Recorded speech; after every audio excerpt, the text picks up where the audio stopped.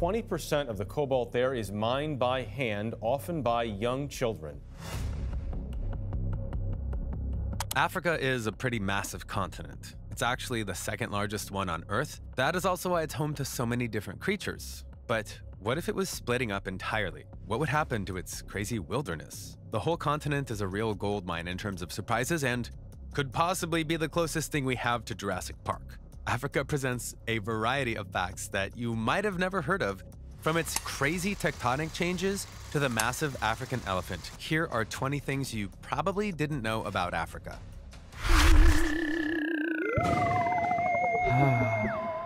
Number 20. The fact that Africa is splitting apart due to tectonic changes. Africa is splitting into two pieces. No, we're not talking about some new type of pie or cake. What is being sliced in half is the actual continent located in the southern hemisphere. But how?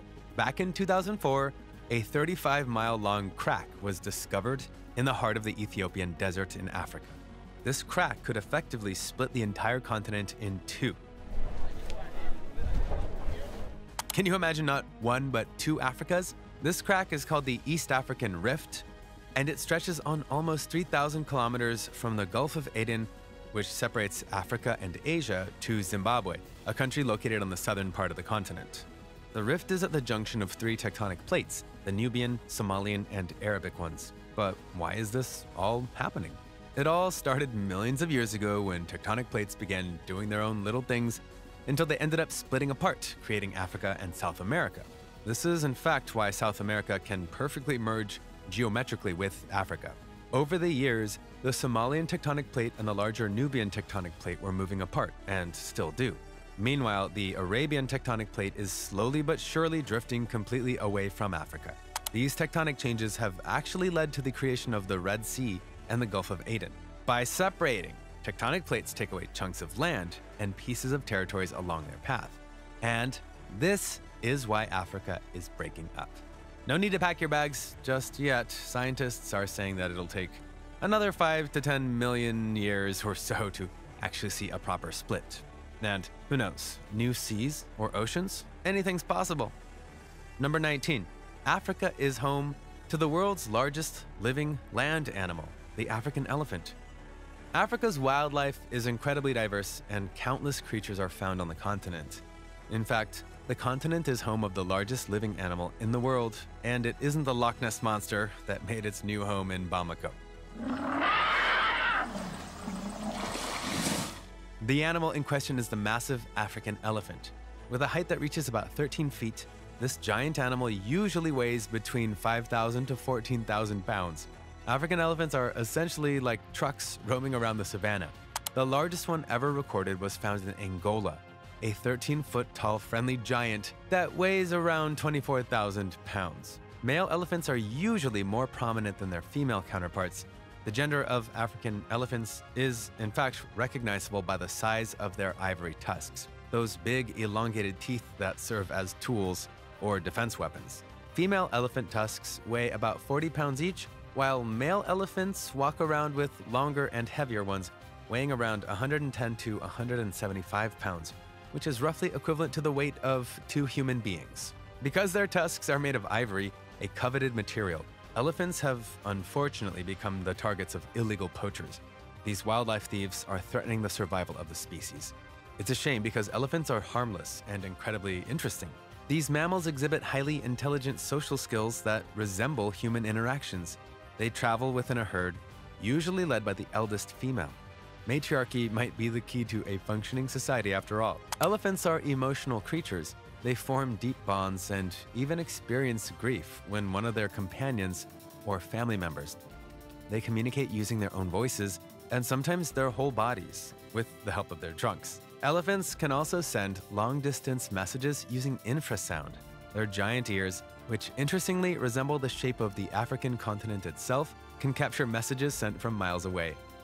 Number 18. 40% of kids between the ages of 5 and 14 are involved in child labor. Although Africa's wilderness is impressive and rich, the continent suffers from incredible poverty. Many human rights are completely skirted, which leads to important issues regarding the upbringing of youth. Shockingly, Nearly 40% of African children aged between 5 and 14 are involved in child labor. This is a serious problem affecting the continent and more particularly sub-Saharan Africa, where almost 48 million children are forced to work every day.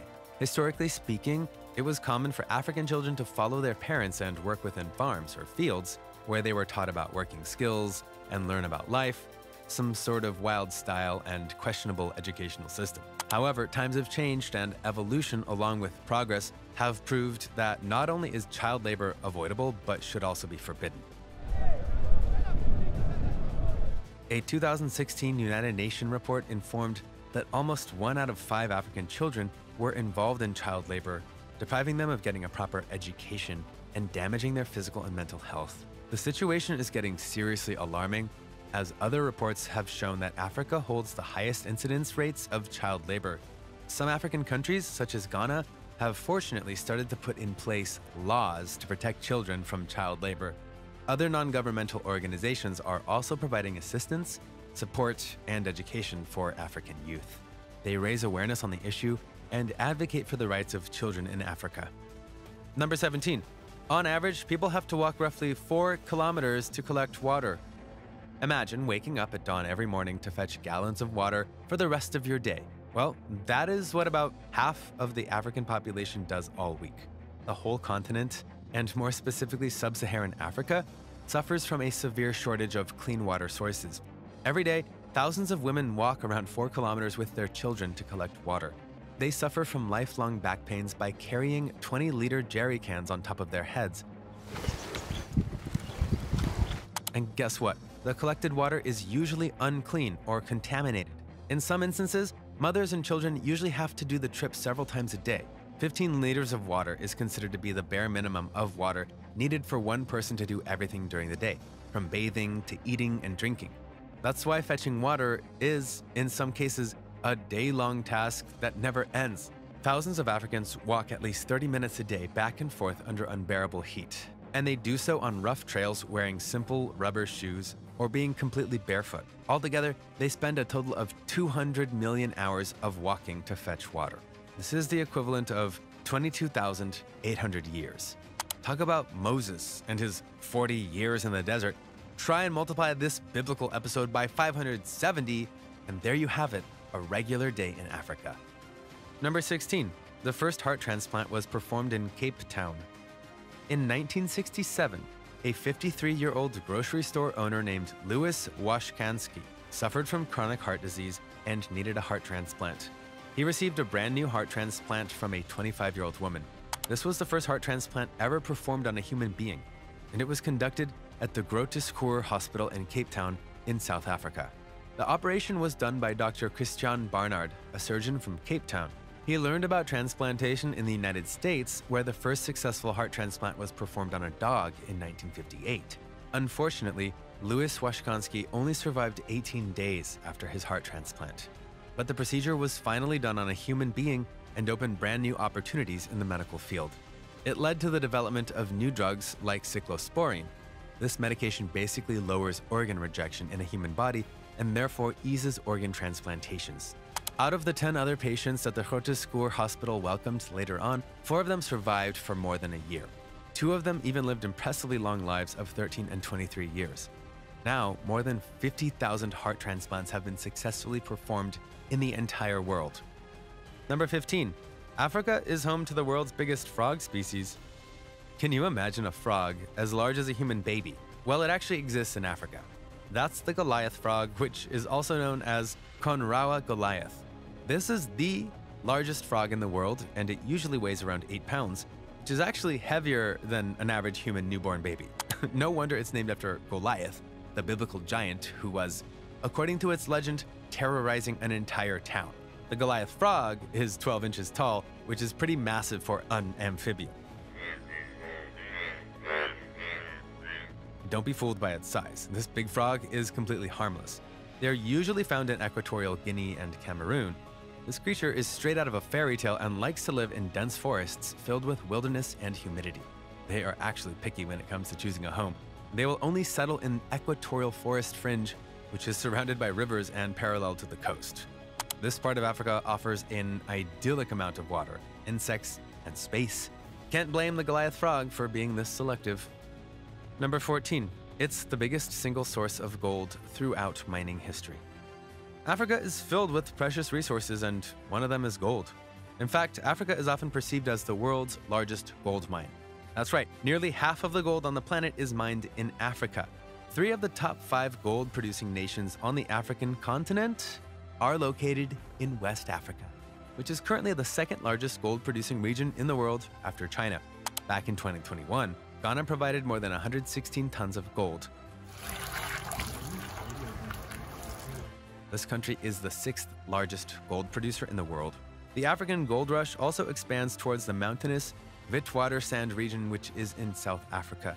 This location is straight out of an old-fashioned Walt Disney movie.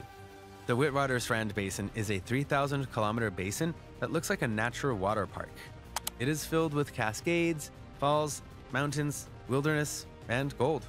And guess what? Gold is not the only precious asset located in South Africa. The country is also famous for having great diamond mines. Botswana is the top diamond-producing country of the whole continent. Number 13. There are over 3,000 shipwrecks off the coast of South Africa. South Africa is also a gold mine in terms of historical facts and legends. More than 3,000 ships have met their fate on the South African coastline. Many sailors took their final breath through what is called the Cape of Good Hope, situated just above Cape Agulhas, which is in the southernmost point of the continent. The Cape of Good Hope does bear its name for a reason. For centuries, this sea route is famously referred to as the graveyard of ships. Sailing there demands a great deal of luck and a massive amount of hope. Back in the 16th century, the mountains of water that lurk the 3,000-kilometer-long coast were already famous for claiming numbers of ships. Shipwrecks started being recorded in the 1500s, the height of the Portuguese nautical exploration and conquest by sail. Can you believe that the recorded number of lost vessels is equivalent to 1 shipwreck at each coastline kilometer? Among the victims of South African seas, the Flying Dutchman is the most legendary. It's mysteriously disappeared on a foggy day at Cape Point. Several ships have also vanished without leaving one single trace. The Wairata's disappearance in 1909 is a good example. With each tragedy comes a good story. Between isolated lighthouses and violent shipwrecks, legends are sprawling. Number 12. Africa covers 30 million square kilometers. Africa is a massive piece of land and is actually the 2nd largest continent after Asia. To give you an idea, Africa is nearly 30 million square kilometers, which basically represents 20% of the world's land area. Africa is home to 54 countries and the Sahara, which is the world's largest hot desert. The continent is surrounded by 2 oceans, the Atlantic and Indian Oceans. North Africa borders a big chunk of the Mediterranean Sea, whilst its eastern coastline touches the Red Sea. Africa is very dense and quite vast. This is probably why the continent is usually divided into 5 distinct regions: North Africa, South Africa, East Africa, Central Africa, and West Africa. Africa is also the 2nd most populated continent after Asia. Although it's filled with natural resources such as gold or oil, the continent has one of the poorest populations in the world. This is partially due to its super complicated economic landscape, where historical colonialism, corruption, and climate change are key factors that are not really playing in the continent's favor. However, Africa's population welcomes a considerable amount of young people. This makes it an advantageous territory in the global economy. Young population is synonymous to work, dynamism, and action within societies. Number 11. Mount Kilimanjaro is the highest point in Africa. Did you know that it actually snows in Africa? Africa is home of several mountains, and this is where you might be lucky enough to see some African snowfall. The highest one is Mount Kilimanjaro, which is 13,340 feet high. It's located in Tanzania, where nearby mountains attract many tourists and visitors chasing incredible landscapes and wildlife. Mount Kilimanjaro also attracts a great number of professional climbers in need of a big challenge. It is considered to be one of the most difficult climbing expeditions in the world. In fact, nearly 10 people each year trying to reach its top, whilst an average of 1,000 climbers are rescued from fatal accidents. Pretty scary. The highest point on Mount Kilimanjaro is called Uhuru, which means freedom in Swahili. The trail is rough, but the volcano has been asleep for more than 360,000 years. It's being kept cool by an amazing snow hat layered on its top. Though, According to scientists, this white layer of snow will most definitely disappear in the next 20 years because of global warming. Number 10. El Azizain, Libya, was recorded as the hottest place in the world. The hottest place on the entire planet might be located in Africa. For 90 years, a town called El Azizia, which is situated in Libya, used to hold the world's heat record with a temperature of 58 degrees Celsius, reached in 1922. However, a few researchers started questioning the accuracy of this recorded temperature and the city's position as the hottest place on Earth. After years of hot debates, the World Meteorological Organization actually put together a team of scientists to investigate the matter. They reanalyzed the temperature reached in 1922, and as it turned out, that El Azizia's 58 degrees Celsius was not exactly accurate. However, another similar heat record was held in California, in the National Park of Death Valley, to be exact, where a temperature of 56.7 degrees Celsius was reached in 1913. El Azizia might not be the most boiling place on the planet, but is still unbearably hot under the sun. Africa still counts some of the hottest spots in the world. The Californian record could potentially be beaten in the next couple of years, since global warming is threatening numerous countries with massive heat waves. Number 9. Lake Malawi boasts the largest number of fish species. Africa counts a number of different water sources. More than 677 lakes run their courses on the continent.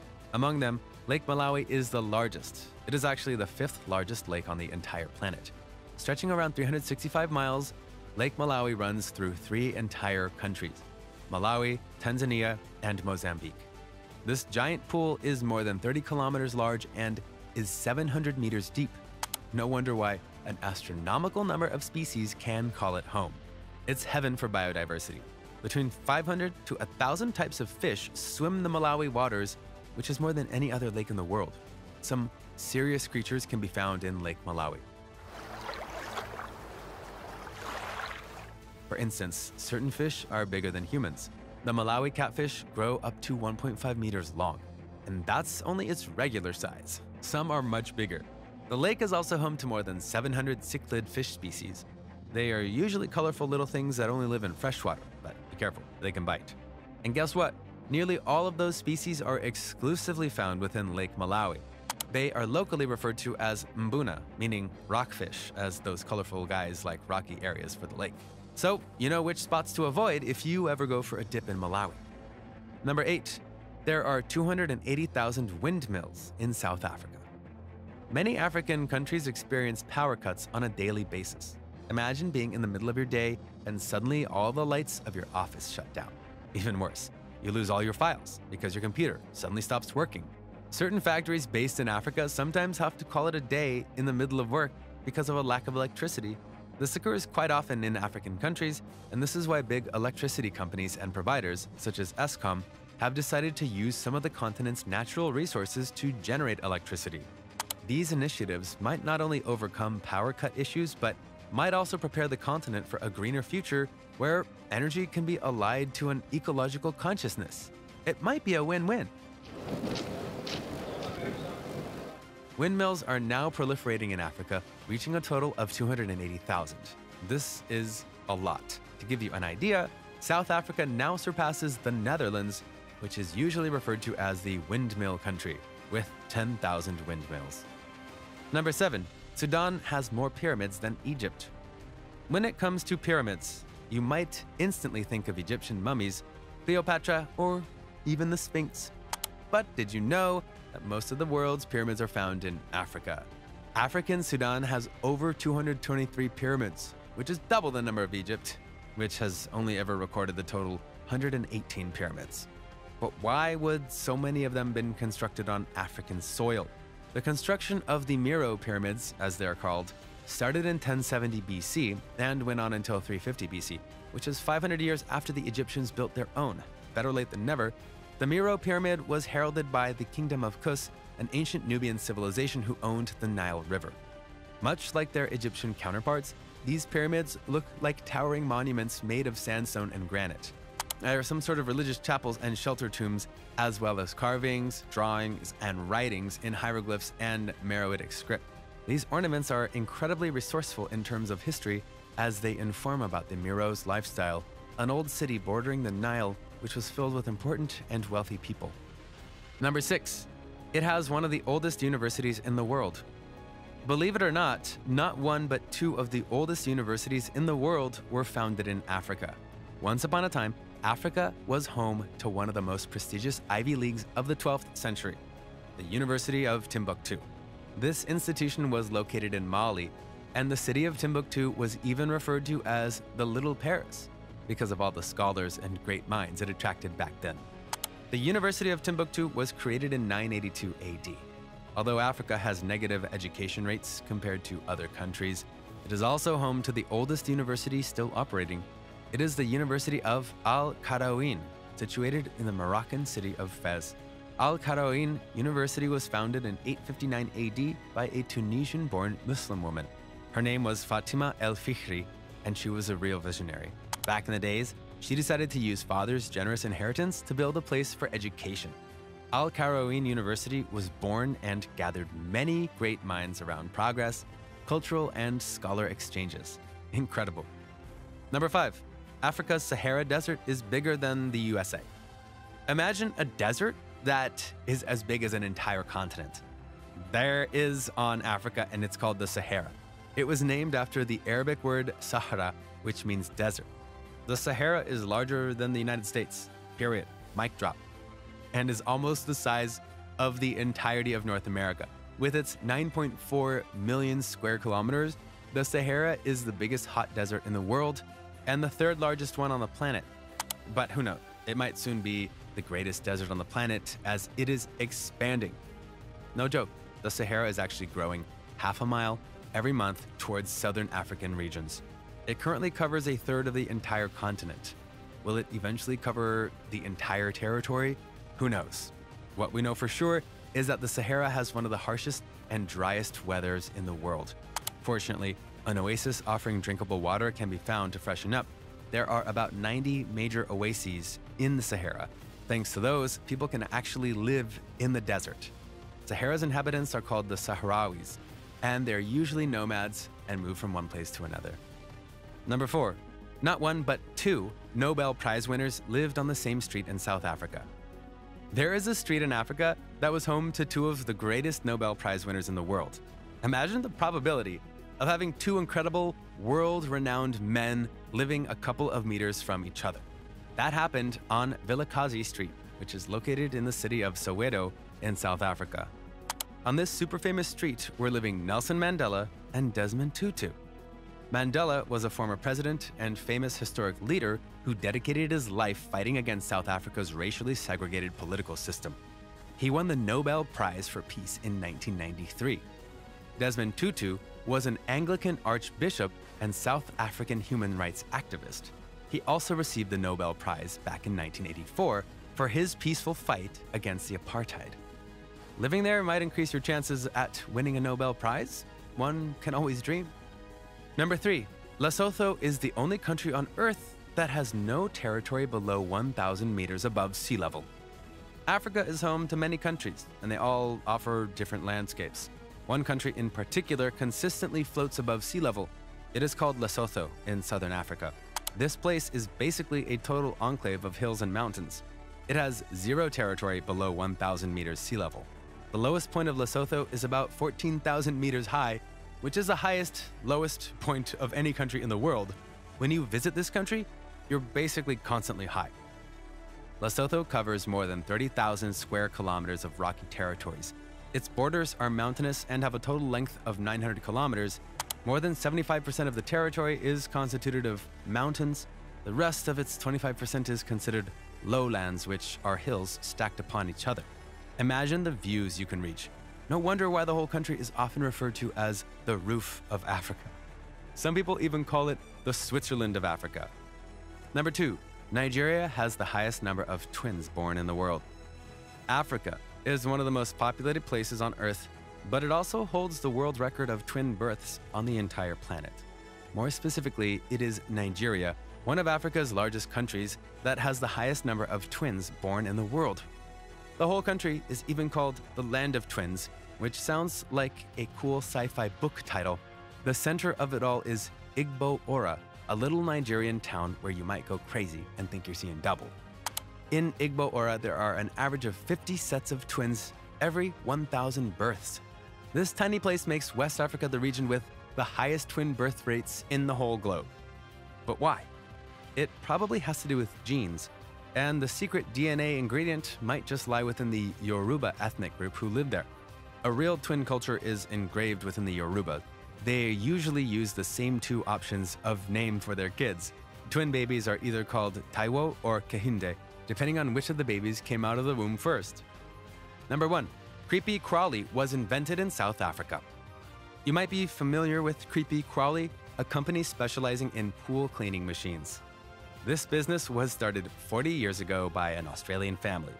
However, did you know that this world-famous company actually finds its roots in Africa? Creepy Crawly's pool cleaning action, which is what it's most famous for, was created by Ferdinand Chauvier. This man was a hydraulic engineer from South Africa. He decided to find easier alternatives when it came to cleaning swimming pools. Ferdinand Chauvier invented the machine and its famous underwater cleaning process in South Africa. It hit the market in 1976 when it was designed by Creepy Crawly in Australia and quickly gained in popularity. Terry Jackson, the founder of the company, started exploring an improved Aussie version around the world. Next time you see a Creepy Crawly pool cleaner, think about Chauvier, whose brilliant idea saved many back pains over the years. Will Africa ever break? What else could make the continent break completely? Let us know in the comments below. Also, check out our other cool stuff showing up on screen right now. See you next time.